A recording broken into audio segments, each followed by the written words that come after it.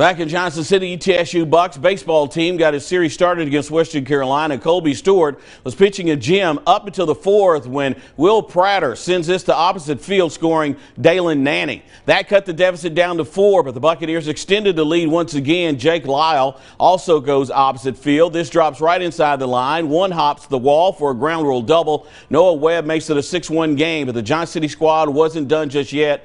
Ashton King rips this one right between third and short. Lyle trots home. ETSU went on to win by the final of 7-1.